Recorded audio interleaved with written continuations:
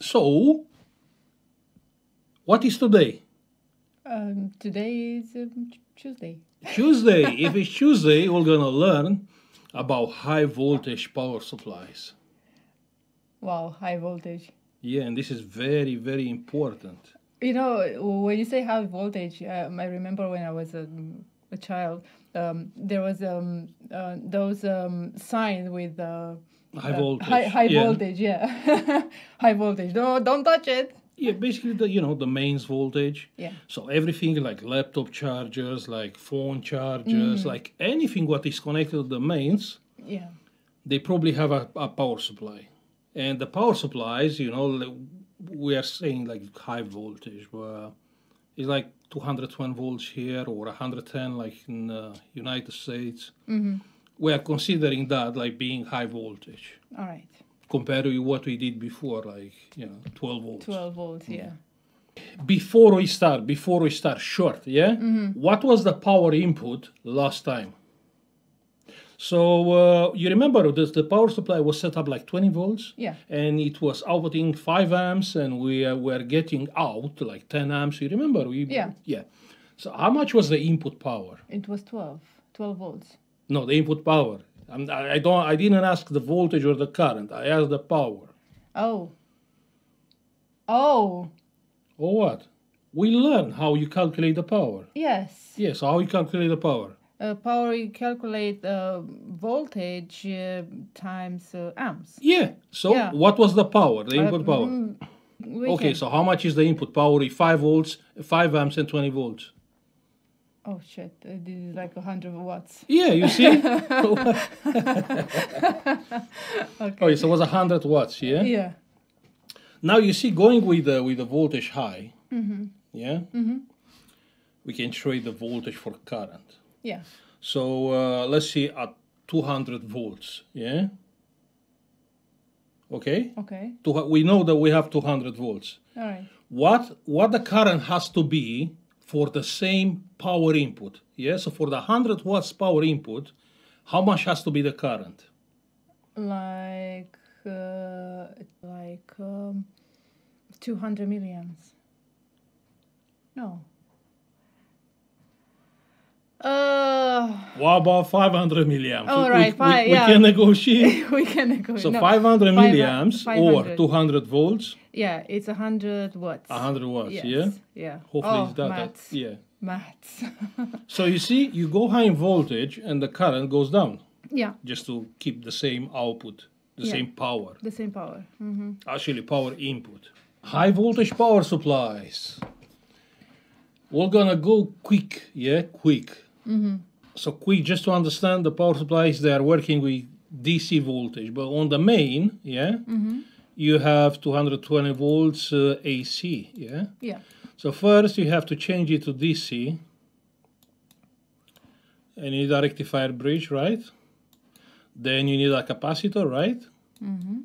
Just to understand, what do you need to change the AC in to change from AC to DC, okay? And then you're gonna have DC, yeah? Good.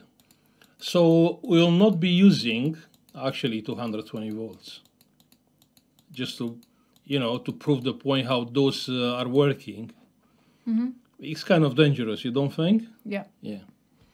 So I'll be using exactly the same design, same schematic, but lower voltage, yeah? And we're gonna push some current just to simulate the, actually we have high voltage. Okay. So what do we have?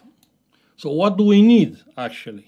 We need probably lower voltage, right? Yeah. We don't need 220, maybe I need 12 volts, yeah? Oh, yeah. Good. Then we need some current. But what is important, I want to separate, yeah, the output from the mains, because you can get electrocuted. You understand? Okay. You cannot put No. a tweezer on the mains. You'll get electrocuted, right? Yeah. Even if you touch one wire, if you touch the live wire. So we have to separate the input from the output. Okay. And how we are doing that? How we can separate? I don't know. Oh, you don't know? What about using a transformer?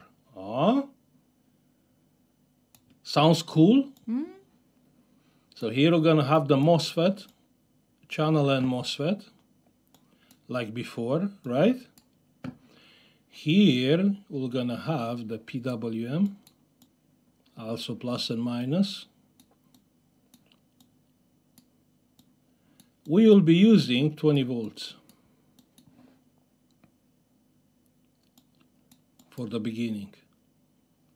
Minus, plus. All good? Okay. And here on the output, we're going to use, obviously, a different coil. Here you'll have AC voltage, okay? So being AC high frequency, you don't really need a rectifier bridge. A diode, it will do the job, yeah? And then you need a capacitor to smooth that spikes from the frequency. And then you need a light bulb because this is your load. Clear? Okay. Okay, perfect. So is this schematic, it will work or not? You have core on this transformer, so the input is completely separate from the output. So if I connect this to main, I will not get electrocuted on the output. You know what I mean? Or what is not clear? But those are not connected. How Are they- not. It's a transformer. Okay. Transformers, you have one coil on the same core with another coil, magnetic Field. induction. Okay. Yeah. So the magnetic field from here, yeah, which is created by this coil, it would get inducted on the other coils. Okay. Doesn't matter how many coils you have on this transformer. We spoke about transformers. Yeah. Yeah. Actually, the magnetic field is through the center of the coils, yeah? Something like that. So is this schematic, it will work? Always it's a tricky question. This schematic will work. Okay, what is wrong with this schematic?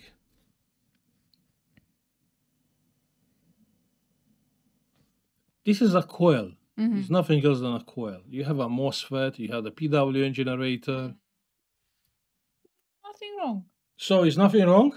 There must be something wrong. Yeah, because we spoke how we are using the coils. You cannot use the coil like that. What the coil it will do, it will charge and it will bounce back. True. Yeah? Yeah. So you see? So something is wrong, you should tell me. You know, when that coil is bouncing back, it will burn the MOSFET. But you didn't say that. Huh? Yeah. Okay, so what do we need? We will not be using the bouncing voltage, yeah? But we have to cancel it because otherwise it will burn the MOSFET. All right. So how we are canceling the bouncing voltage? With the diode? Exactly. We are canceling the bouncing current with a diode, obviously. We're gonna short this coil. Yeah, like that. Problem solved. So we will not gonna have bouncing current on the MOSFET. So what do you think? It is a cool schematic? Simple. Yeah. Simple. Yeah, let's do it. Let's build it. Perfect. So we have here the box with the things, yeah? So you will be using The the PWM generator. You see, have the capacitor. Yeah, perfect. You will be using, I took this transformer from a TV board. Yeah, so you'll be using this transformer. Yeah, usually you have the one coil on one side and the other coil on the other side. Yeah, but this transformer has one coil, then has another coil, then here has two coils. Yeah, for different voltages. We're gonna learn that in the future. But anyway, here is your output. Okay, and here is your input. Forget about those. Okay. We're gonna learn about those two pins on. It's just a coil, yeah. So don't get confused. You see, this is another coil on the same transformer with another voltage. You can use it, yeah. So this is the primary, the high voltage part, and this is the output. No, you said this is the input, that's the output. No, I never said something like that. This is the output. Okay. Yeah, the output voltage. Okay? Okay. I'm pretty sure you said the opposite. Nah, I can't be wrong. I can't be wrong. I cannot be wrong. No. A master is never wrong. And even if it's wrong, you have to accept your fault. Maybe you didn't understand right.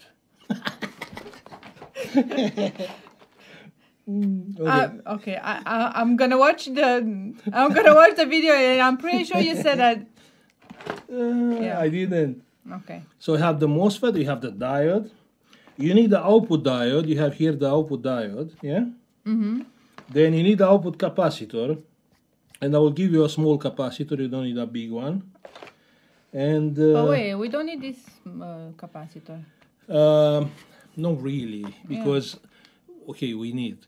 But just think, yeah? You go on high voltage. The current is like 500 milliamps, right? You have low current. You don't really have that problems like with the buck converters, you know, when I told you really high current, high switching, and you need that capacitor. Okay. But having lower current, you don't have that kind of problem. So the capacitor doesn't really need to be like next to the, you need a capacitor, but not like next to the MOSFET or, yeah?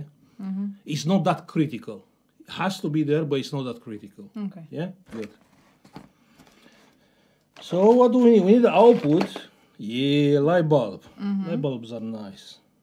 So what do you need more? According with the schematic, you probably have everything. Probably. You hide the schematic, I can't see it. Yeah, you can't see it, but probably you memorize already the schematic on your mind. Yes. So we have every component. Let's, yeah. So that capacitor can be anywhere from here. You have plus, minus.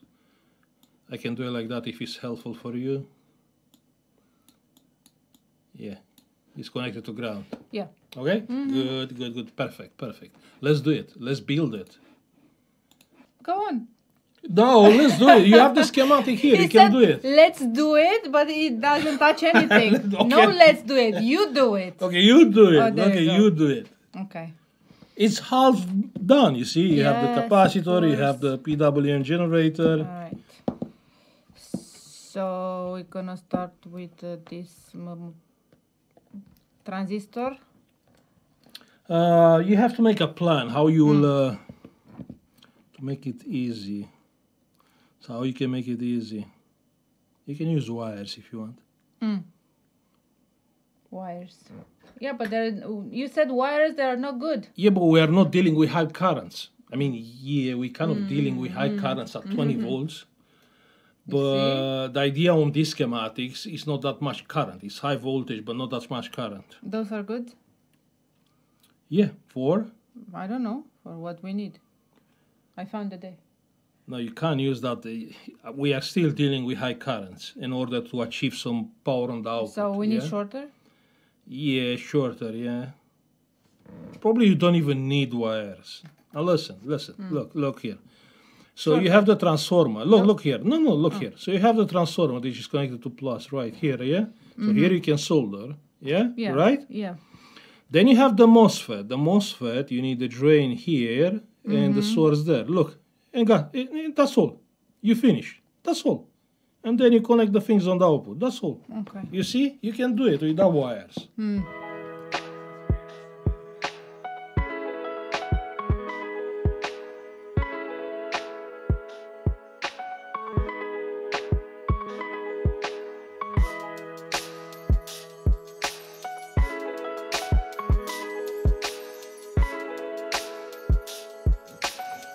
So your schematic is ready? Yeah. Yeah? Let's test it. Let me limit the current because bad things can happen. I'm gonna make boom. Yeah, 1 amp is fine. Actually, you know what? Let's leave 2 amps. Yeah, better. 20 volts. Perfect. Now let's see. Minus, plus, Good. Nothing blow up. And No light on the light bulb. Increase the duty cycle. there you go. We have light. We have light, Yeah. but the current is kind of high. 600 milliamps. You go to 1 amp. No, not that much. 1 amp. Now try to see if everything is right. Check the diode. Ouch. Ouch. It's hot. It The transistor, it is hot. a bit. Yeah, a bit. And the diode? No, I cannot. You cannot touch that one. No, you cannot touch it. Yeah. So you see, you have like it's taking like 1 amp, and that diode is mad hot. It is. Yeah. You cannot touch it. Let's bring our oscilloscope. Okay, so we have the oscilloscope. Yeah. Increase the current. So you see, 1 second. You see, that's the, if you check the gate here, because the transistor, it will inverse the duty cycle here. So you see it's up and here is down. Yeah. But you see those spikes? Yeah. It's actually the, you know, the bouncing voltage, yeah, the bouncing current from the coil. The diode is not very efficient. Okay. Because you lose current on the diode, so that's the reason why you still have some inverse voltage. So you see the output is separated completely from the input, yeah? And on the output we can see the duty cycle is there, and you have a small spike, which is probably the coils bouncing back, yeah? Good. Now, what is our problem with this circuit? What is our problem? That diode is getting Exactly, very hot. exactly. Diode is getting hot, you lose current, you lose efficiency, you have high current consumption. That's the problem. You touch it. No, touch it. no, I don't want to touch it. Okay, so why that happen? Why the diode is mad hot? Why the diode is mad hot? From a very simple reason, it's shorting the coil when it's bouncing back. I mean, kind of logical. Yeah. Yeah? But wait, do you need a bigger one, or do you need something else? But You know what I need?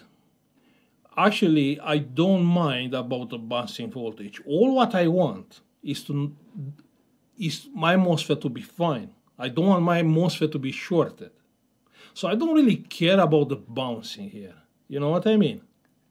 so you can use that Zener diode? No, you cannot do that Zener diode. Zener diode is doing something else. You know that. Okay. So the problem is this diode is carrying too much current. Yeah. So what we can do in this case, you know, those MOSFET is not that weak. So he can take some inverse voltage without getting burned. You understand? So what I need now is to limit the current through this diode. So you're gonna use a resistor? It's kind of tricky, you know, kind of. You can. I can't say you can't. But the resistors on AC, we didn't really learn how the resistor is behaving on AC. But anyway, a resistor is not the perfect component to use on an AC circuit. Remember, here we have AC. Here, yeah? AC, the coil is bouncing back, yeah? Minus, plus, plus, minus. So what can I add here on the serial mode with the diode, obviously, to limit the current through the diode? Another MOSFET? Yeah, but it's, you know, it's like overcomplicated when it's so simple. What electronic component, you know, on DC is not driving the current, but on AC, it is. Capacitor? Exactly. Exactly. I told you, the capacitor on AC is like a resistor. Yeah? Good. So we can add a capacitor on the serial mode with the diode, and we solve the problem. You understand? We can add it here, or we can add it here. Doesn't matter. Okay. You understand? Yeah. So let's add a capacitor. Yeah. So the capacitor should limit the current which is flowing through the diode. Okay? I will say let's add a few nanofarads capacitor. All right. Good. So we have a 332. 332. So what is 332? The first number is 3. Of course, it's saying 3 on the capacitor. Of course, it's 3. Yeah. The second number is 30. No, the second number is 3. No, it's 3 as well. The third number is 20. The third number is 2. 2. Which is 2. means 20. Okay, Yes. so what is the capacity? It's 3,300 Okay. microfarad. No. It's pico. 3,300 pico. Pico. Oh. So how many nanos? 330. No. 33.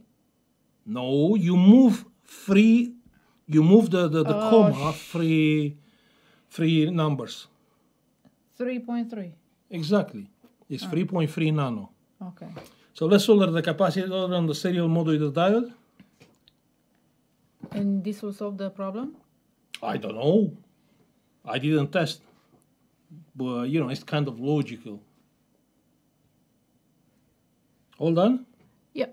Maybe next time you will power off the power before you are soldering components. Oh. I'm just saying. You know? Okay. Okay, let's see now. So we have the capacitor on the serial mode with the diode. Let's see. So we need to Increase the duty cycle. wait. Oh. It's off. Yes. Yeah, it's off. Yeah, now it's on.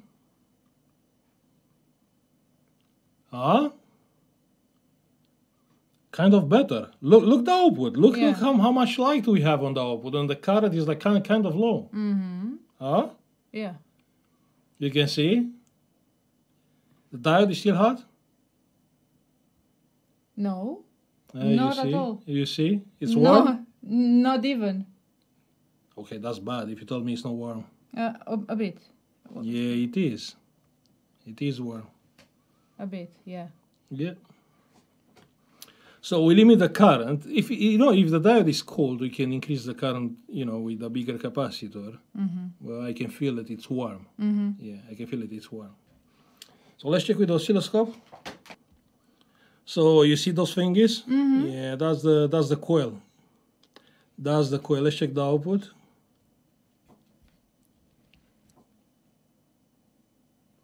And that's the output. So now you see the coil has some bouncing, but it's just I don't really care about the bouncing current. I just want to bring some efficiency to this power supply. So the MOSFET is not getting shorted, and the diode is not getting that hot, and we can see we can output more. Yeah. More current on the output. Yeah. Now just to understand what kind of isolation we have on this circuit. If you check the multimeter, because that's the idea, yeah. So check the multimeter. Yeah, I'll power off this. So if you check the output, yeah, with anything from the output, with anything from the input, yeah, you should not have a resistance, yeah. Okay. You understand? So that's the separation idea. Yeah. What should I? Yeah, check? you can check that one with the minus of the capacitor or with the plus, doesn't matter. You see? It's not showing anything on the multimeter. Because physically speaking, yeah, the wires are separated. It's nothing from here touching with something from there. Yeah. And every TVs, laptop power supplies, phone power supplies, whatever, has this kind of design. Oh, so they have a transformer that separates Exactly. Okay. Easy. Exactly, like anything. I'll show you a power supply. 1 second. Check here. This is a switching power supply. Yeah. So what we can recognize, we cannot recognize IC because we haven't learned yet about ICs. Yeah. Yeah. And I'm trying just to delay learning about So ICs. this is a transformer, Exactly. which separate this part from that part. Exactly. It's exactly on the middle. Yeah. Exactly. So on the output, check here. On the output, you have that diode, this one, yeah. Then you have two capacitors, yeah, and you have the output. And on the input, you have look here. So that's the input, yeah. So what do we have here? Here we have a fuse. Then you have the rectifier bridge. Check here. This transformer. This is not a transformer. This is a filter. Filter. Yeah. What is this doing? Is filtering something? What this is doing? Very simple, yeah? So you have 220, right? 220 volts, yeah? AC looks like that, yeah? AC, here and here. Now, this kind of filter is doing exactly two things, yeah?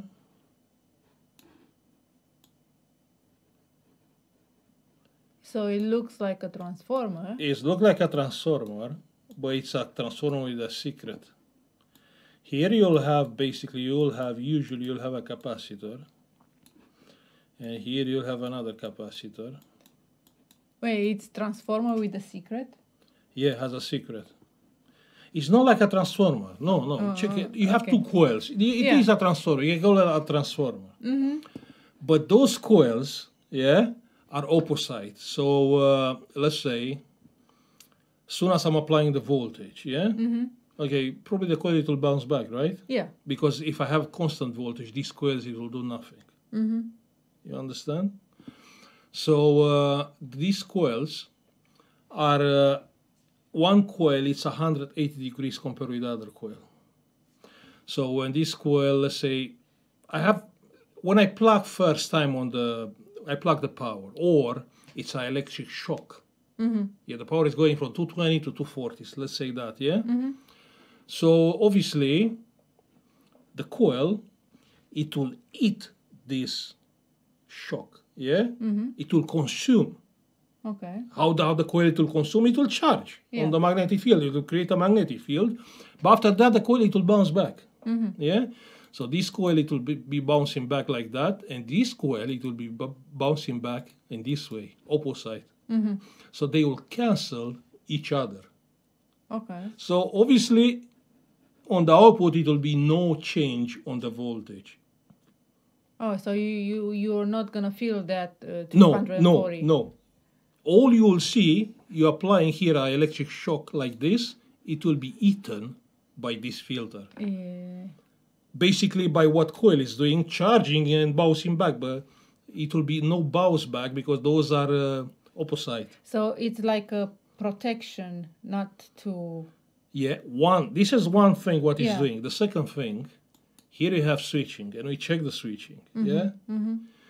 This is not letting get the switching noise outside to the mains. Okay. You don't want the switching noise of a power supply going onto the mains. So basically, if the noise is getting out, it will get in on your other electric things. Remember with my ham radio? You remember? And we check every power supply which is making noise.